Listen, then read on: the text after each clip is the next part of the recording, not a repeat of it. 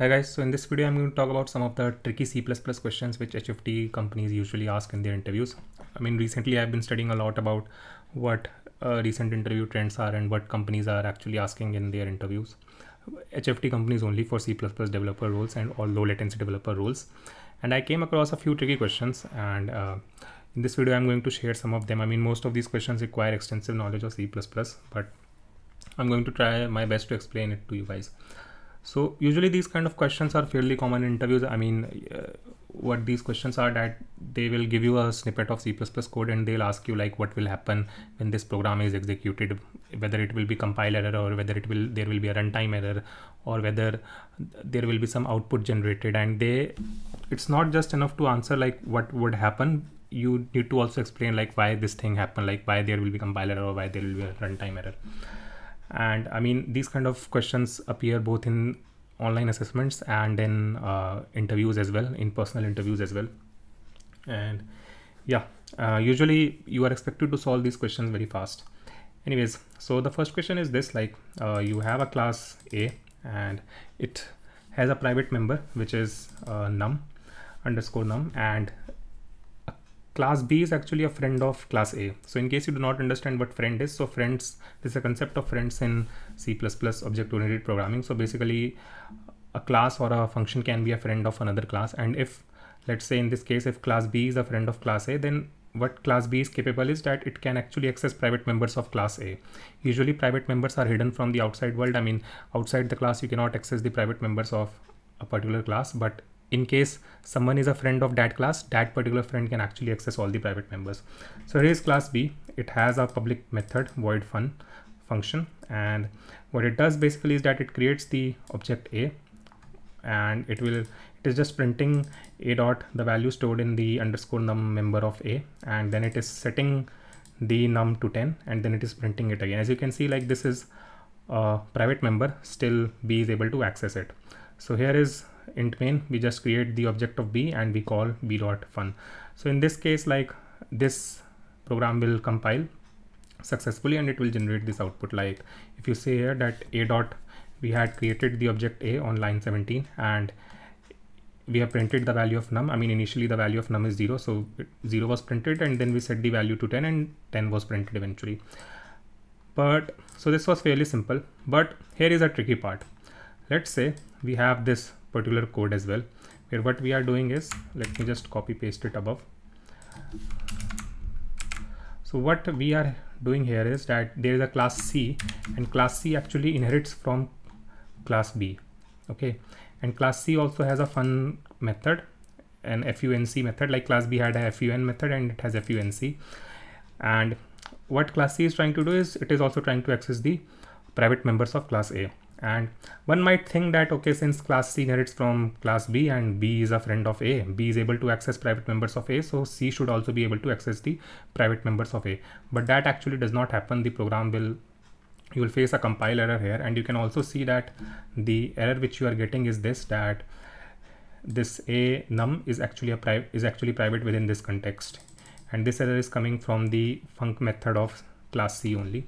So this is one thing to remember, that friendship cannot be inherited. I mean, if class B is friend of class A, then B can definitely access the private members of class A. But if class C inherits from class B, then it does not mean that class C can also access the private members of class A. Okay, so friendship is not inherited. So this was the first question. The second question is this. Again, it's also based on object-oriented programming only. There is this class A. It has a constructor and a destructor. In constructor, what you are doing is that you are actually just printing this, that constructor was called, and then you are throwing an exception. Okay, and here what we are doing in the int main method is that we you can forget about this maybe unused attribute.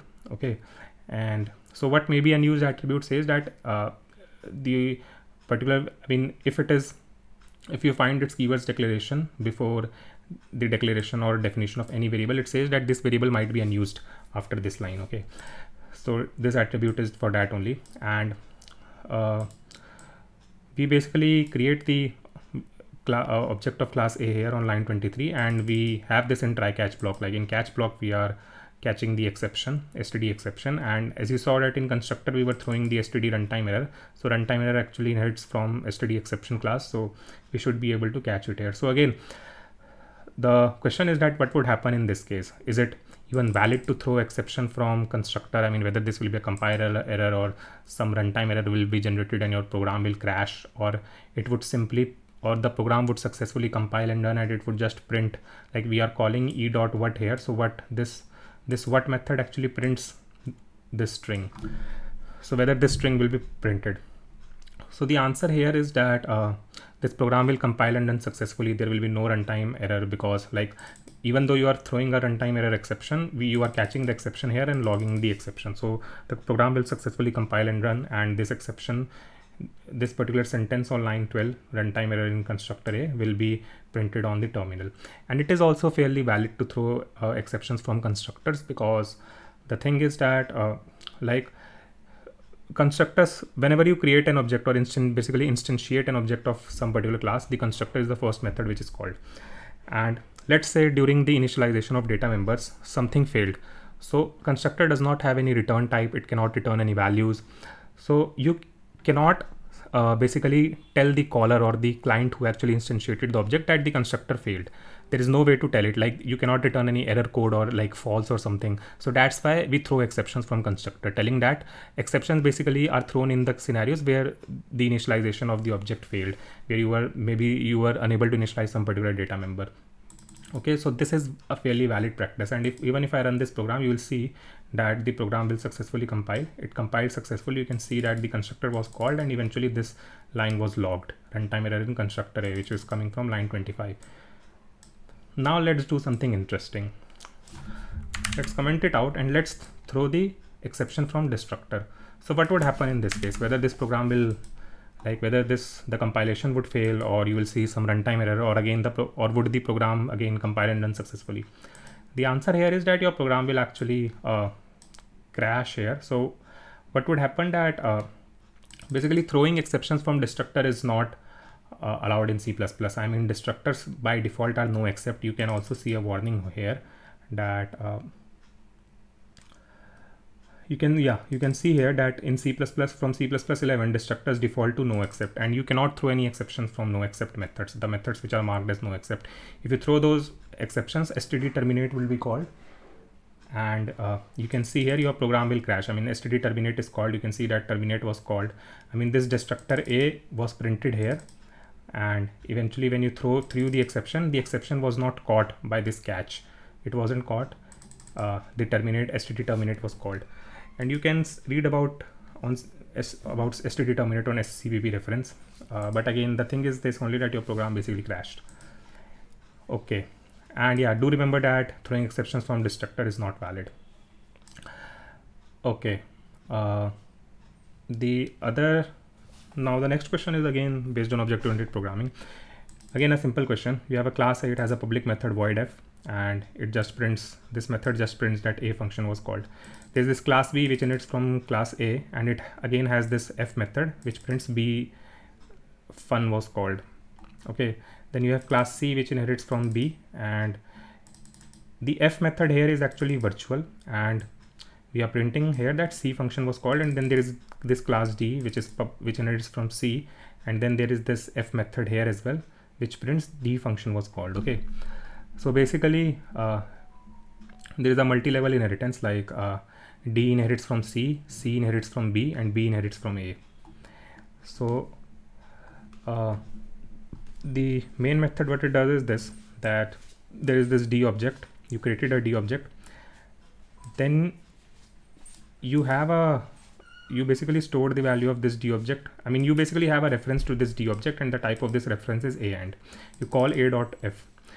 We also created another reference which is of type b, and we store the reference to D here, and we call b.f. Similarly for C, we created another reference to D, and we call c.f, and then eventually we call d.f. So what should be printed? Now one might think that C has a virtual method, so this might complicate things, like maybe like C has a virtual method and D is actually inheriting from C. right? And the function f, which is virtual in C. So basically this f is common in all the classes A, B, C, D.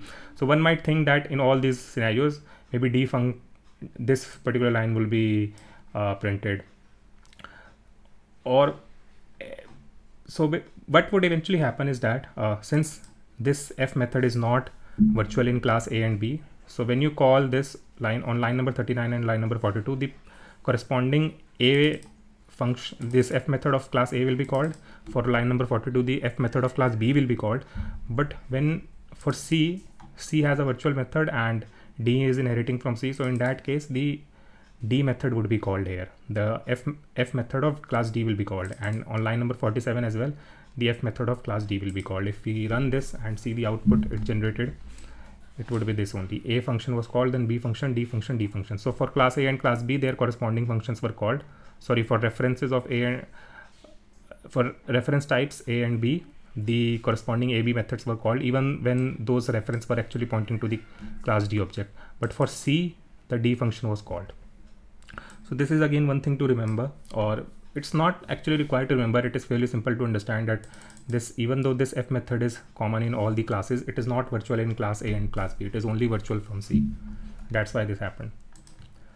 Now the other question is this. Again, there is this class A. It has a private member underscore num. There is a setter method, set num. You pass some argument to it, and the num member will be set to that particular value. And there is a getter method which just returns the num. So we created an object of class A. We are printing the value stored in get num. So initially the value stored in get num is 0, as you can see on line number 7.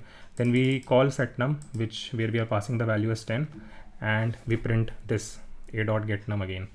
So you'll see that the output is as expected. I mean, initially the value was 0, so 0 was printed, and then on line number 20 we set the value as 10, and so 10 was printed. Now let's do something interesting here. Let's actually make this set num method const. Now the property of const member methods is that it does not allow you to modify the data members. Okay, if you run this program, it would give you compile error. So as you can see, it is giving you compile error. It is saying that on line number 10, assignment of member a num in read only object. This is read only object because like the set num is actually a const method, so it becomes read only. Now if I ask you that even though my set num is const, I want to modify this underscore num member variable, how can we do this? So there are a couple of methods to do this. Like one is you can use this mutable storage qualifier. So if you make any data member mutable, then it means that you can basically modify that in const methods. And if you run this program, this will compile fine, and you see that the output is printed again. This, like initially it was 0, then we did 10. There's another method to do, another way to do this. You can remove this mutable and you can modify the set num method like this. You take the value which you want to set, and then you also take the pointer to the variable in which you want to set the variable. Okay, so what you can do here is this. You can do this set, you can dereference the pointer and set it to whatever argument you passed in num. And while setting the num, you can do this, that you pass the value of a dot underscore num. We can make this underscore num public here.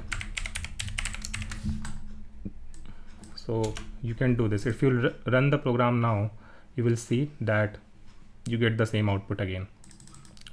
So even though our set num method is const, we are able to modify the member variable, data member num. So this actually is only for knowledge purposes. Like you should never do this in production code. This is a very bad practice, and usually HFTs ask this question only to check whether you are aware of good and bad practices in programming. So that was all I had for this particular video. Thank you guys for watching. Please do not forget to like, subscribe, and comment, and I'll see you all next time.